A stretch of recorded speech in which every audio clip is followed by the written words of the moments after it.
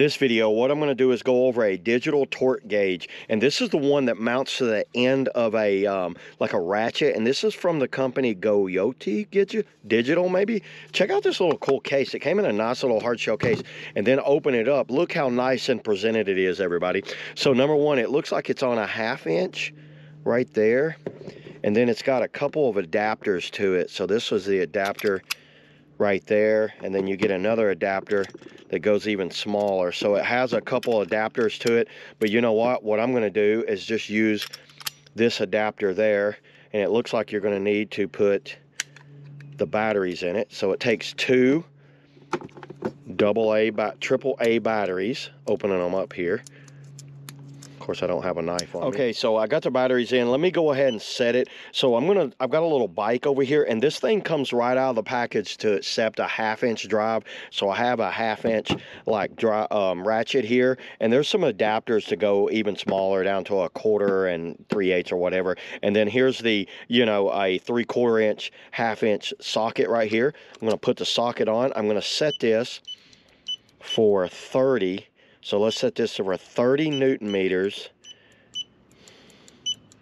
and then let's test it out. So you can see right here, I'm going to set it right at 30, and it can go very like, so there we are set right at 30. Now let's take it over here to the bike. Go ahead and take the little cover off right here. So this is kind of loose. We need to set it right at 30 Newton meters. So let's turn it and see what happens. There's a little bit of a turn.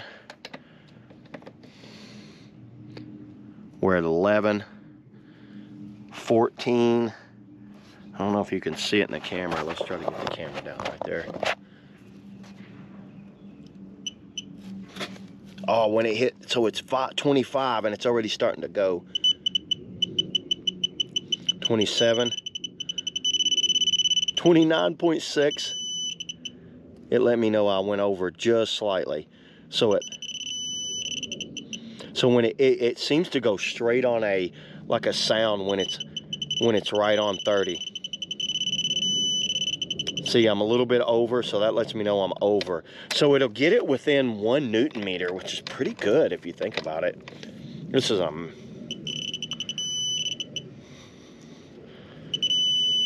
there it was. See that? So everybody, you can get it right within 1 Newton meter. So I got that at 33. I'm supposed to be 30, so 33. But you could be even more fine-tuned if you want.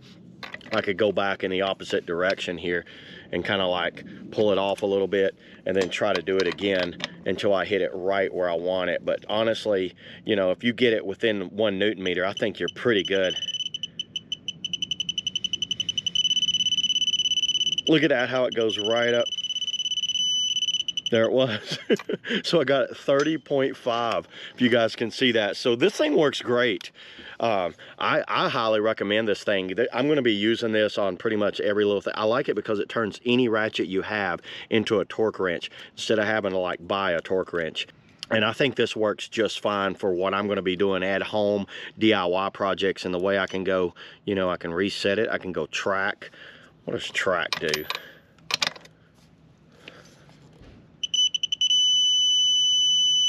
There you go. So track goes like that. I like how I can go Newton meters, pounds of force, square inch pounds. So it has a lot of different settings on there. So yeah, there it is, everybody. That's all I got on the, you know, the GOYOJO torque gauge for any ratchet. See y'all in the next video.